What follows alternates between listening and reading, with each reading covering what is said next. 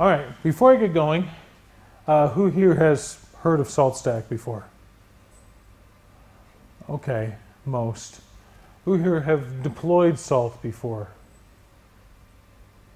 So no one in here is managing a production deployment of Salt? I know you're involved in one. Okay. All right. Now, the primary point of this presentation is to go over how a lot of these large web-scale companies are using Salt and talk specifically about a number of the points that are in there and tie it into a number of other technologies that are out there and talk about how they come together to create complete infrastructures. Now, the problem here that we face is that this is being cut off on the left. One of the problems here that we face in modern infrastructures is the fact that we've been blasting around these AAS phrases like mad over the last few years. And the problem is that we need to move well beyond what they offer. What we need to do is start talking about, or talk about more, what goes on top of those platforms, not just how to build them. And so a lot of what I'm going to be going over today has to do with a number of different infrastructures, how they work, and well, how they're built. Because what it boils down to is that there's a lot of infrastructures out there that are built on infrastructure as a service clouds or platform as a service clouds, but there are a number of hardware infrastructures which are very web scale, or whatever you want to call it. Now, I'm going to go over just a few examples in here that have to do with a couple of cloud-like companies. And so the first one is going to do with how Wikimedia uses Salt and a number of other tools for continuous deployment of code and the continuous deployment of Wikipedia itself. And then I'm going to talk a little bit about some of the techniques used by LinkedIn. They are a bare metal shop, but they have just shy of 30,000 servers right now. And then lastly, I'm going to talk about something that's a little more next generation. SaltStack, the company behind Salt, we recently got a contract working on some really interesting virtual machine auto scaling applications. And I'd like to talk a little bit about what we're doing with regard to that, and also some of the new stuff that we are in the process of developing and delivering, and of course making open source. So, if we start up here, I'm going to start by talking about the problem of continuous code delivery. Now, there are a lot of ways to tackle the problem of continuous code delivery, as I imagine many of you are well aware. But fundamentally, there's a number of core things that need to be considered. Now, among those is that that continuous code delivery mechanism needs to be directly tied into some sort of continuous integration system, or directly tied into revision control systems so that it can be delivered continuously. The next is distribution of code out to different locations so that you can have different types of file distribution and fan-out mechanisms. Service interruption is very important, obviously, because what you end up looking at is that for extremely large websites and very professional deployments, they like to go through great lengths to make sure that you never hit the website during one of these code deployments, because they can be very frequent. You can have many code deployments in a day. You don't want users to hit that website in the middle of a deployment and something wrong to happen because files were in an intermittent state. And so we'll talk a little bit about that. And then, of course, the idea of taking your tools or your mindsets or your methodologies and turning them into a culture inside of an organization, which is where a lot of these concepts of DevOps, for instance, really come into their own, because it has to do more with communication inside of an organization. So I really like the Wikimedia solution for continuous code deployment. The person who put this together, Ryan Lane, very intelligent fellow. So I'm going to do a quick overview here and then come back and readdress some of these issues. So we start out by the fact that Wikimedia is using Jenkins for testing of their code bases. And so they've got tests and builds being executed on Jenkins, which is probably something extremely common in this room. Who here is using Jenkins? Okay, that's 62%. Now, what they do is, if we look at a salt topology, salt is made so that you have a master, or as we were discussing earlier, you can have multiple masters, and then those masters are controlling minions. Now, all of those minions are able to either communicate back up to that master or receive information down from it. Now, and by information, I mean they can receive instructions, or they can download code, or get everything that they need for, say, configuration management routines that are highly complex. Now, in the Wikimedia situation, what they're doing is that they have Saltmaster and minions, and out on one of their minions sits the Jenkins server. Okay? Every time that Jenkins server executes or finishes a build which has been tagged in such a way to invoke a code deployment, they use Salt's peer system. Now, this is the ability for minions to go send a message up to the master and then request that somebody else in the infrastructure execute on said message, and then return the information back to that minion. So the peer system allows them to have a plug into Jenkins that fires off a command to the Saltmaster to say, hey, let the web tier know that we have fresh code for them. That information then subsequently goes down to the web tier, tells them, hey, update your code.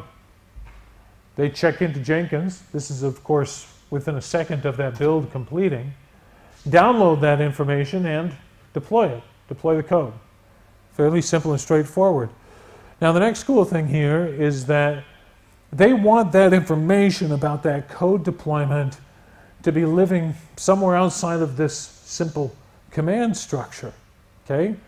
They want it inside of a Redis database that's being used by their internal web front end that tracks everything that's going on at Wikimedia on the insides.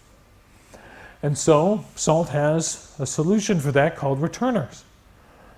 All of these commands that we talk about in Salt, where we have a central unit that splays out lots of instructions down to its minions, happens asynchronously. Now, the benefit here is that we don't really care about necessarily that message coming directly back up to the source. We can redirect the return information to any arbitrary location. Now, more commonly, that ends up being a database. So in this case, Wikimedia uses returners inside of the Salt minion to say, once you're done deploying this code, go load the information about this code deployment up into a Redis database. And then that is instantly available to their internal web interface. So at that point, they're able to see that deployment process from start to finish and have all of that information presented for them, and nobody has to touch the infrastructure to make it happen. It is completely and fully automated. All they have to do is set some tag in Git that Jenkins is watching for. Sorry, SVN.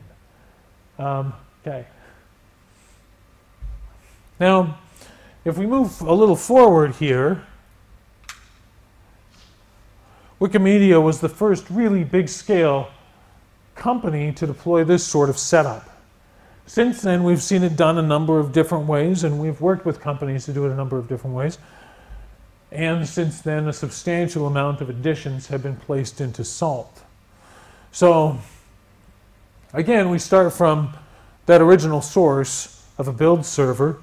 Just got build bot and Bamboo as some other options up there. Trying to think of some other options. Those are the ones I've used the most heavily, personally. But so as soon as those builds complete, instead of using this peer system I was talking about, since Wikimedia set up their deployment, we've added something called the event bus inside of Salt. Now this idea is that everything in Salt is events. It's all entirely event-driven.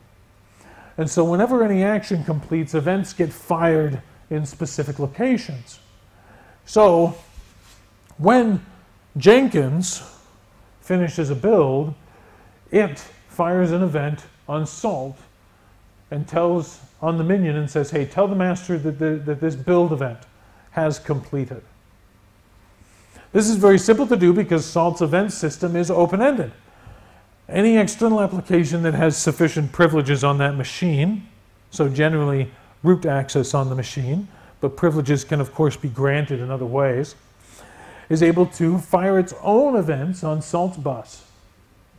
So that event then goes back up to the Salt master where we have the reactor. Now the reactor is something that we're going to talk about in more depth a little later, but basically the reactor is listening to these events as they fly by, and it's able to subsequently make a decision and say, given set event, I'm going to automatically execute a specific routine. And so we are able to configure the reactor to just say, if I'm given a deploy event, I'm going to fire off a deployment to the systems to which that deploy event has requested a deploy event. Okay? Now similarly, there's this problem of how we're going to be distributing files. Now when you get into really big infrastructures, this becomes a problem.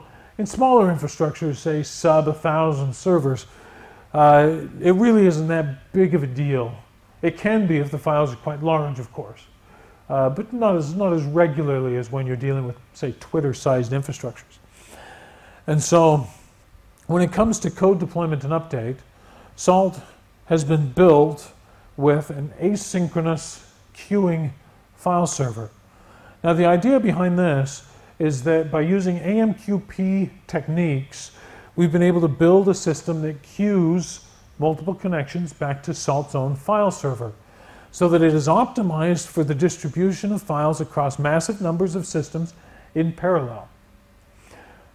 Now with that, we see many infrastructures having many thousands of servers requesting files from the Salt file server simultaneously. And it's able to keep up with that and subsequently deliver those files.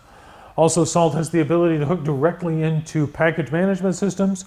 So if your Jenkins system is building distribution packages, if that's the route that you've taken, then that works. Same with plugging into systems like pip or cpan or gems, or what's the one for Peckle? That's PHP one, yeah. But so we've got a number of systems that allow for pulling down and managing connections and code deployments when they're packaged, as well as getting them directly out of version control software. Now, the last thing is the question of where the results go for that continuous code deployment. Now, you've got a number of options in this. One is that we recently released open source, of course, the Halite web interface, which is the UI for Salt. It's a little new, it's a little raw, still needs some features, I'll admit. But it is coming up quite quickly. And so the information from those code deployments can be displayed in Halite. Or you can do it the Wikimedia way, send it to a database and have some other system view it. Now this returner concept I was talking about earlier, the idea that the Salt minion can go in and attach to any external database or interface allows you to easily configure messages to say that when this message is done, send an email to somebody. Or when this, when this routine is done, populate a database, let's see, send an email, send an SMS, post information about the successful build on a specific chat server. All of these hooks are already in there, making it, again, really easy to just say, redirect that data to wherever, okay? All right. Any questions, comments? Yes? So, in this sequence of events going from Jenkins Uh-huh. What happens if any component in that chain happens to be down or unavailable? Are these messages delivered reliably or not? Okay. The question is if anything is down in that chain, are these questions delivered reliably? Now, inside of Salt, if a master is down, then the minion who is shooting an event up to it holds that event in a queue and waits for the master to reconnect. When the master comes back online, then it fires. Okay? If the master is sending out a publication or a command down to minions, and minions aren't online, those get discarded. Primarily because you don't want a minion that's been offline for 2 weeks to boot back up and then replay a bunch of old messages. Does that answer your question? So just to clarify, if the reaction is to deploy something, Uh-huh. and the thing you're trying to deploy to is down at the time that the reaction occurs, Yes. then when the thing comes back online, it won't get deployed without some extra work to bring things back into sync. Correct. Thanks. With that said, we do have a number of routines that that can be easily configured on those minions to tell them to come back up to speed when they boot up. Okay. All right. So one of the next problems that I want to talk about is the classic case of extremely large infrastructures. So extremely large infrastructures is something that we're seeing more and more pop up. And a lot of Salt users, even Salt users who are using us on very small scale, really like the fact that we have these sorts of deployments that we work with on a regular basis. So they know that if they need to scale, and many of them hope they'll need to scale in the future, I mean, especially if you're a startup, you always want to need to scale in the future, then they're assured that the deployment and system that they're working on is something that can grow with their company and with their deployments. And so when we have to start looking at communicating with many tens of thousands of servers and managing tens of thousands of servers, some new problems prop up.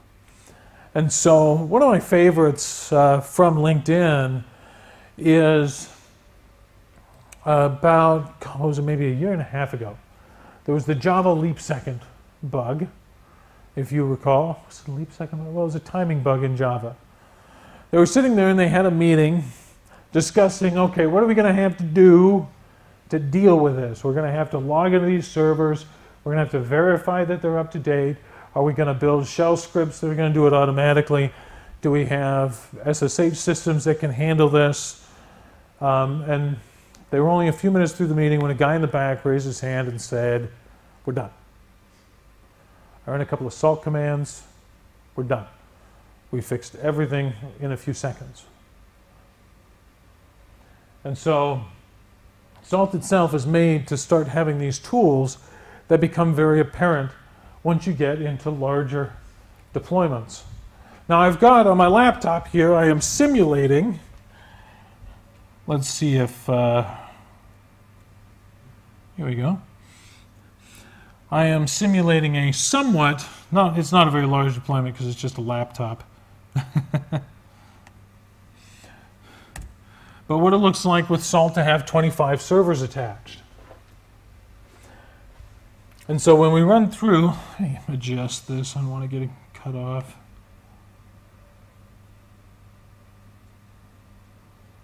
All right.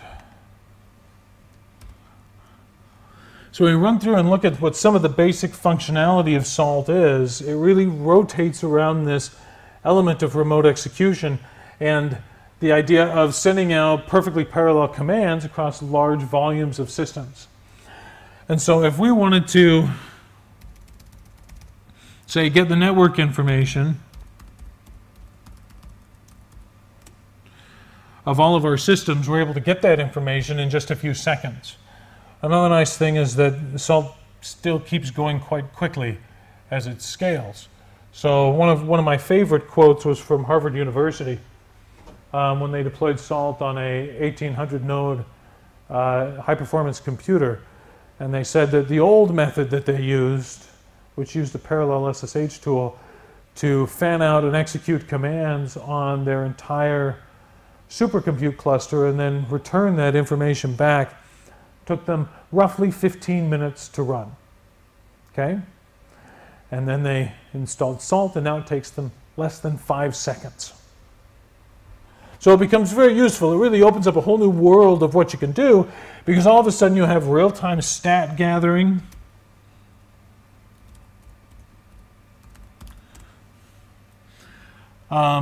You've got real-time modification.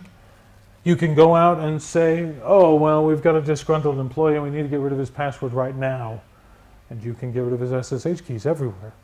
Or similarly, you can say, we've got a security hole that we need to fix in our entire infrastructure right now.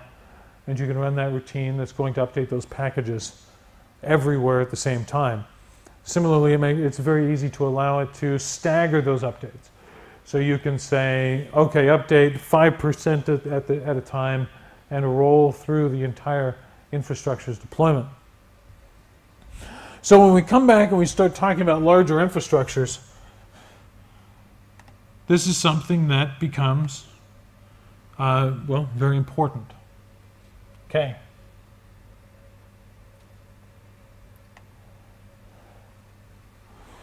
So LinkedIn started using Salt and frighteningly early. They were using it in 2011, before I had deployed it in a real environment. It almost makes me regret that whole first commit being open thing. People were using it. But they recently came back and rewrote all of their Salt deployments to take advantage of a lot of the new features. But some of the main things that I was talking about is really central to how they manage their infrastructure today. A lot of what they do today has to do with the ability to gather real-time statistics about what's going on. It's their ability to go out and see exactly what version of software exists on all of their systems, and then find those systems that have differences and get that information reported back in a few seconds, and subsequently go out and make modifications, so that it's very easy to run a couple of Salt commands and then ensure that every bit of code across their infrastructure of just shy of 30,000 pieces of bare metal is consistent. Okay? Next, we talk about triggering code deployments. Now, they don't have a continuous code deployment that works quite the same way as the ones which I've already shown, but they do illustrate a point that's inside of Salt that's really cool. So they have code deployment processes that are very, very tightly tuned so that they're rolling through servers in a very clean way.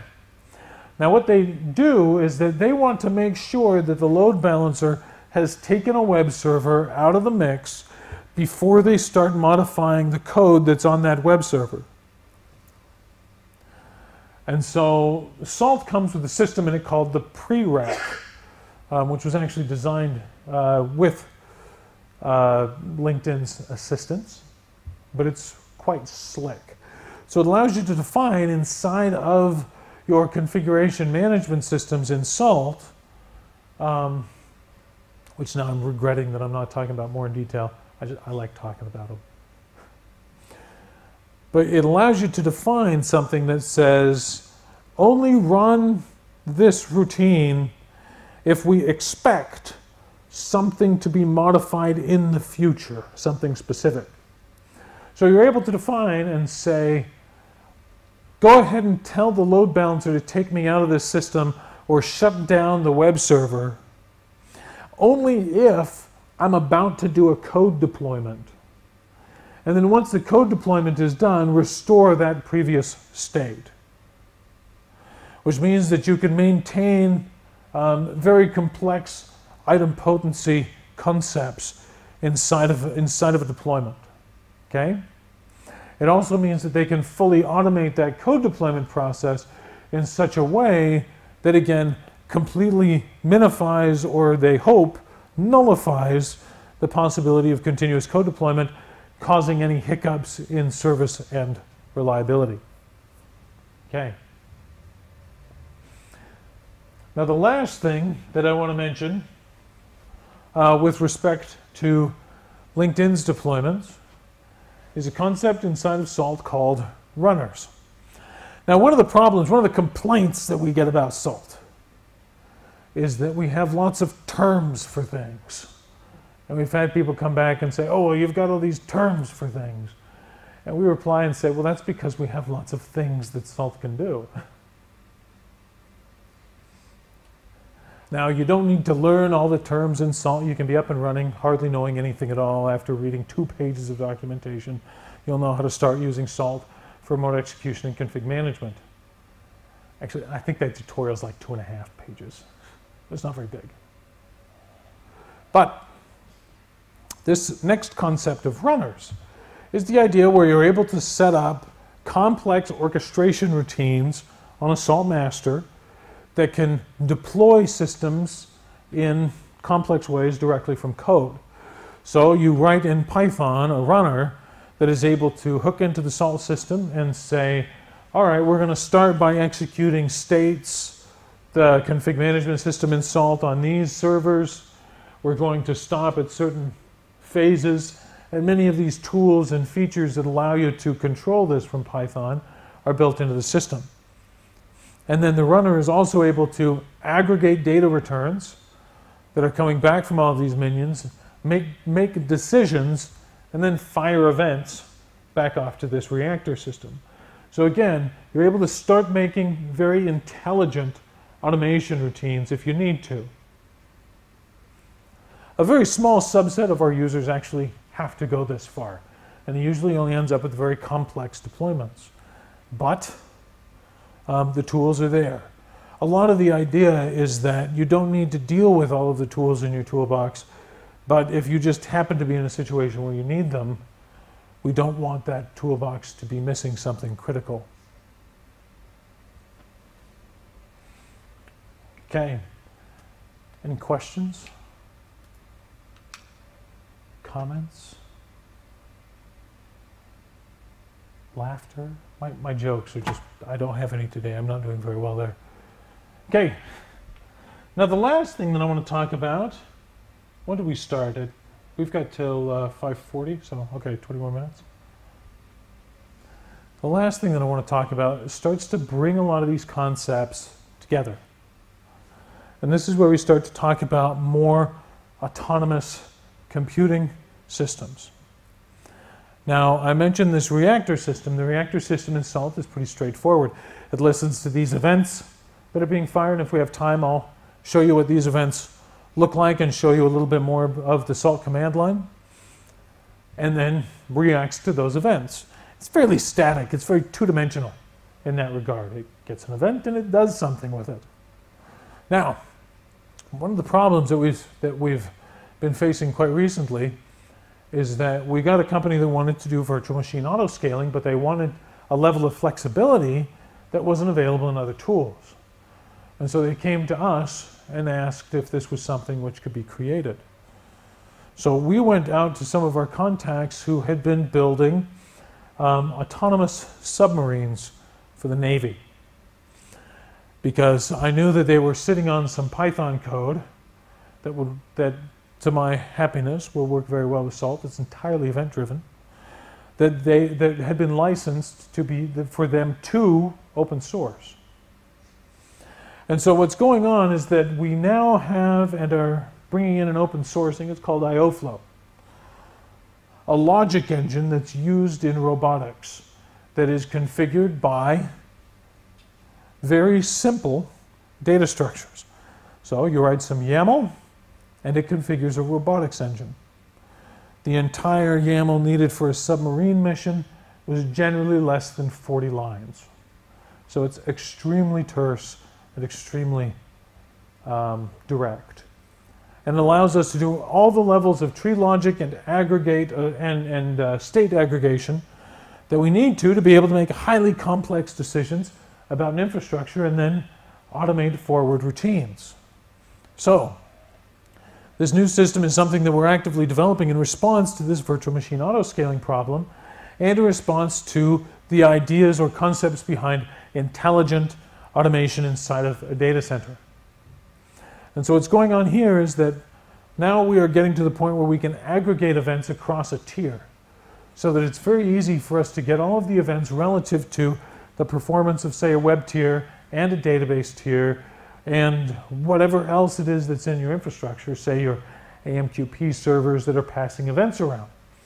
Take that information back and it creates a state inside of this logic engine. And then when a certain state is reached, it fires an event off to the reactor to say, we're in a bad state of this type. Now the nice thing here is that it can start making extremely complicated decisions about what's going on in an infrastructure because we have underlying access to all of the components and a completely free-form logic engine. And so we're able to make decisions that say, all right, so the load is going up on our web tier. Great. If the load is going up on our web tier, then what we want to do is see what the disk I/O load is on our web tier and on our databases, so that we can determine if this is going up because of high I/O weight, or if this is going up because of too many connections, and start to make much more informed decisions about what's going on. And then allow that logic engine to do things like say, well, given our current patterns, we're going to go ahead and start deploying virtual machines to the web tier, which are of a different shape and size. We are able to communicate back to the database to say we're going to expand this NoSQL database to be able to handle this higher load. Or we're going to be able to communicate that we want to build a failover RabbitMQ server that has higher load and then migrate the load over, or higher capacity, and migrate load over to it.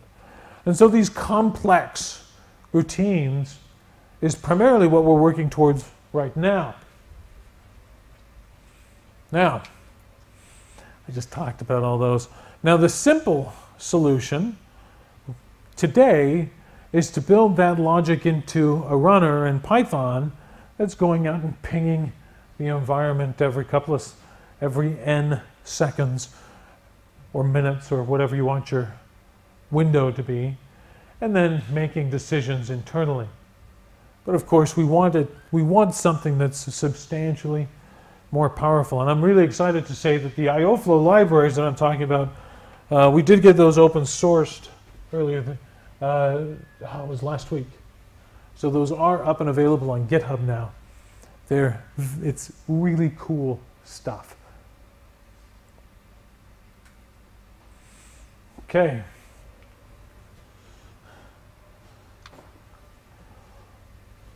So does anybody have any questions?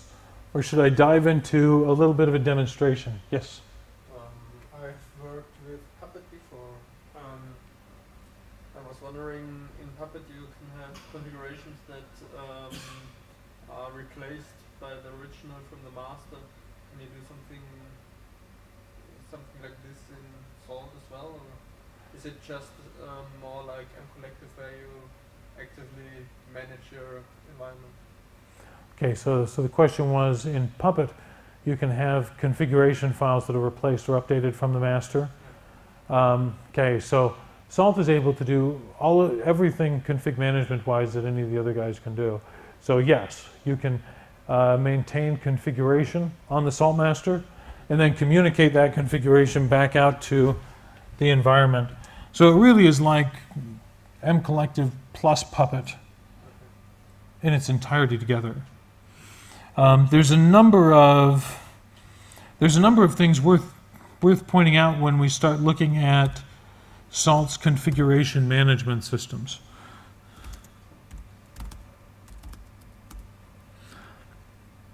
So I've only got some simple ones on here. I wasn't expecting to necessarily dive in here. But Salt's configuration management system is all based on YAML. Or rather, I should say, it's not based on YAML, it's based on data structures. And so all that matters is that we get data structures into the system. And so this is a very simple example where we're installing Apache. We're making sure that the Apache package is being installed. We're deploying a configuration file to the wrong location. I know I wrote this quickly. What is it? Etsy httpd/conf.d/httpd.conf? I don't do it every day anymore. And then make sure that that service is running. So again, a very flat, simple example. Now, if you want to have Turing logic and advanced variable scoping in there, you can use Jinja templating. Now, that means that you can do for loops in there. It means that you can do if-else statements. And it has full access directly while rendering these files into data to execute any of the routines on the command line inside of the remote execution system on the system that it's building on, so that you can very easily shell out or run built-in routines, take that data back, and then munge it into your system.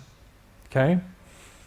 The other thing that I want to mention is that one of the big differences with Salt is that you may have noticed that we've got these statements like require and watch. Now this is a more Puppet-like thing where we're ordering who's going to do what when, and also what they're and building dependency chains. And so we're able to do this again very simply by saying that, well, this package is going to be required by the HTTPD service down here. The HTTP service is watching this file, so if this file changes, then you're going to restart or reload the service. Those sorts of constructs. They're all in there. Now the example I gave of reading into the future, are we about to deploy code, and making a decision about something which is going to happen, is another requisite called prereq. So we pre-require that something else is going to be modified. Now the next nice thing though is that in the absence of requisites, or rather, I mean with requisites in there, but it's a little crisper with the absence of requisites, everything in Salt is executed in the order in which it's defined, which means that these runs will always execute in the exact same order, and they will always execute in a highly predictable and understandable order because they're evaluated from top to bottom in these files. And similarly, it's really easy to tie all of these files together by just using that include statement up there, where you come back and you say, well, I'm going to install, say, mod SSL. I'm going to include Apache. We're going to make sure that Apache now requires mod SSL when I'm using this, this formula as well. And similarly, you can extend earlier scopes and systems so you can build hierarchical components. So all the components are there. I mean, without me blathering on about it for another 20 minutes or, well, another 2 days. Yeah, all the components are there, and the goal, of course, being to make it simple, extremely predictable, high-performing, and entirely featureful. I'm sorry, that probably is far more than you were asking from your question, instead of me going, yeah, I can do that. Okay, any other questions?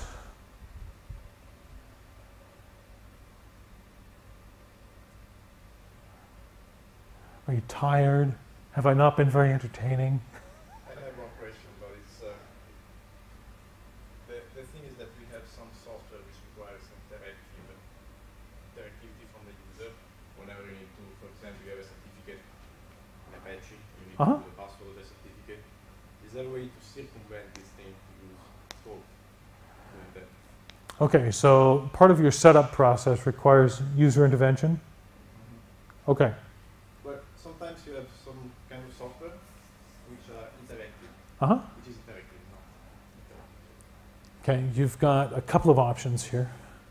One of them is that we've got quite a few Salt modules that specifically take care of those interactive types of scenarios. So we've got a lot of heavy wrappers around SSH routines. We have heavy wrappers around generating certificates and keys to make that easier. We also have a system inside of Salt that makes it very easy to have a central key signing authority or certificate authority on the Salt master, and have Salt generate keys, sign them, and securely distribute them for you.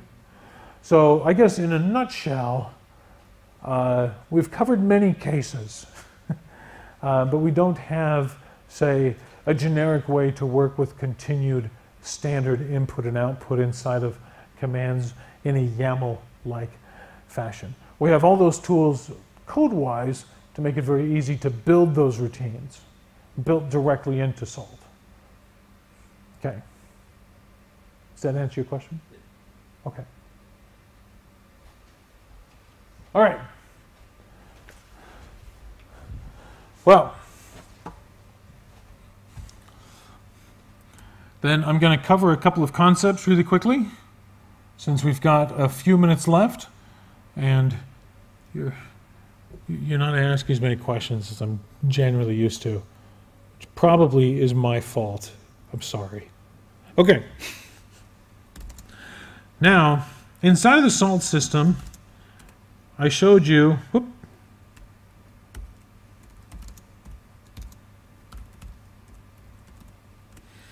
executing a simple command. Now this test.ping command, again, is just sending out a command that says ping to all of these systems, and all it does is return true. Very simple.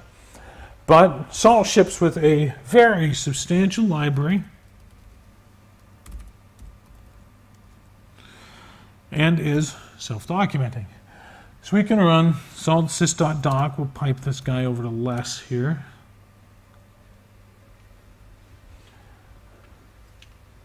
And now we can come through and take a look at all of these different routines, and they all have examples on using them built directly into the remote execution system. And so let's see, we've had some ACL stuff, Apache, archive, routines, working with network bridges. There's more ways to shell out than you can shake a stick at. I'm trying to think if there's a Scottish phrase I know for that, but I don't. Okay. Well, and it keeps going. CP allows you to interface with Salt file server directly instead of the fact that it does all that stuff automatically inside of the config management system, which is another concept I should point out. Inside of Salt, everything is built in layers. Now, this idea being that any component down the stack that you want to know how it works, or maybe you have a legitimate need where you need to interact with something lower on the stack of operations, everything is exposed. All of the routines that are executed by the configuration management systems inside of Salt are all exposed inside of the remote execution underneath the hood. So if you're wondering exactly how packages are installed, sorry, that's how files are managed through there. If you're wondering exactly how packages are installed, you can come down here and find the package module, which leads me into another point about how this system works. It does automatic normalization on every layer between distributions and what their underlying routines are. So if we come down here to package, there it is. All of these package routines are going to smartly know to use the routines from the underlying package manager on the system that they're targeting. So you can send a command down, it'll know to use yum or pacman if it's Arch Linux, or apt-get, or brew, or chocolatey on Windows, or anything. The other nice thing is that these commands not only execute on the right systems on the target, or with the right software on the target systems, but they normalize all the data return that comes back, which means that you can execute a single command to say, list all of the packages on all of my systems, and all of that package data is going to come back in a data structure which is completely predictable. Okay? So that, again, it's the raw and important data gets normalized. Now, looking at this one more time, with data being normalized and managed, if I do something like package.list packages, we'll see that almost instantly I go out and I gather that live package data about the target systems, and it comes back in a data structure. Now, this is made to be printed as in a very pretty way by default, but everything inside of Salt is JSON serializable. The idea there being that, again, you can take all of this raw data and shove it into anything, or shove raw data from anything into the Salt workflow. This is something that comes up a lot, especially with these use cases I've been talking about, because we talk about integrating with Jenkins. It's really easy to send data out of Salt and translate it into something that Jenkins knows, because Salt's always just going to speak JSON. Okay? But not only that, we can do this and tell it to output that information to the display in raw JSON or in any other format that we would like. So, YAML, for instance. You know, we don't have one for XML because no one's ever wanted one.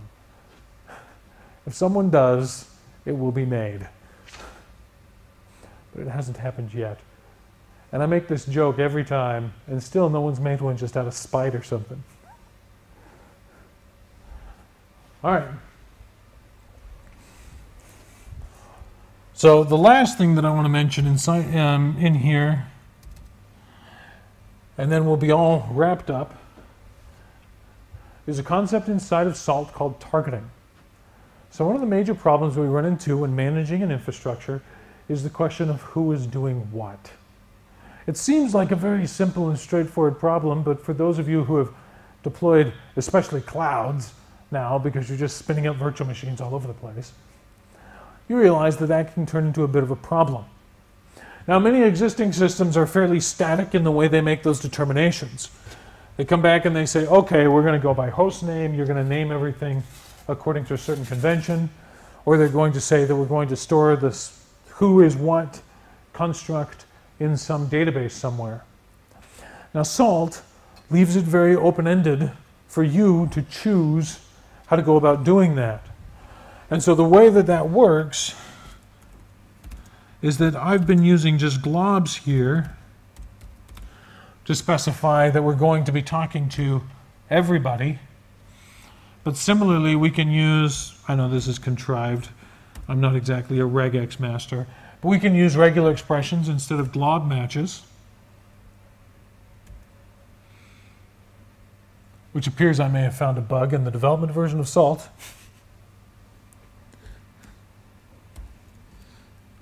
Or we can do something called grains.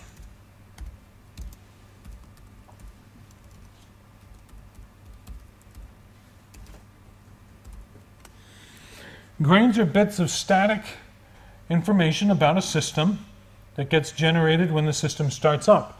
If you need information about a system that isn't static information, then you run an execution to gather that information because you need to execute a fresh routine to gather it, right? If it's static, we can store it in memory and we have extremely fast access to it. Salt is built from the ground up to be high performing. But similarly, we can match systems based on these grains and we can statically set them.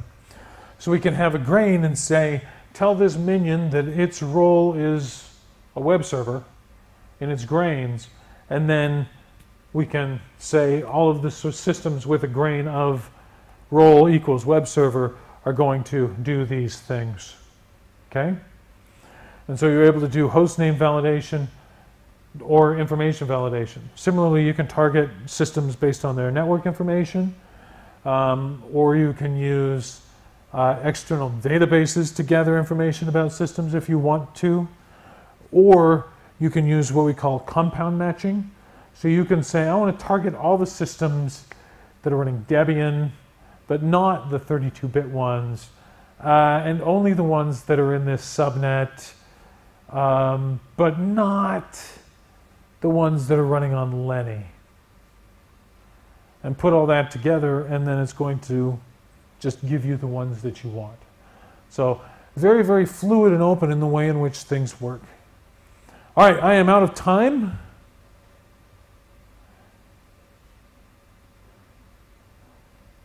And I'm sorry, usually I can get some chuckles out of people, but I must be like jet lagged or something. But yeah, I'm out of time. Does anybody have any questions before I let you go? Any comments? Any rotten fruit? Any rude Scottish remarks? Wow. Wow, I didn't get one. Yes? So I would love for you to spend some time with our guys in the development lab. Talks are great, but see something come out of this next couple of days. Sure. For that challenge, yeah, let's do something real. Alex? Okay. Yeah, and I mean, this stuff is all It's great. high level because, yeah, the reality is that, I mean, well, there's reasons why we have training classes. There's a lot in there. And a lot of this is, yeah, just to give an intro. But yeah, we can do that. Okay. Sorry? Any other questions, comments, arguments, rebuttals? All right. I'll let you go then.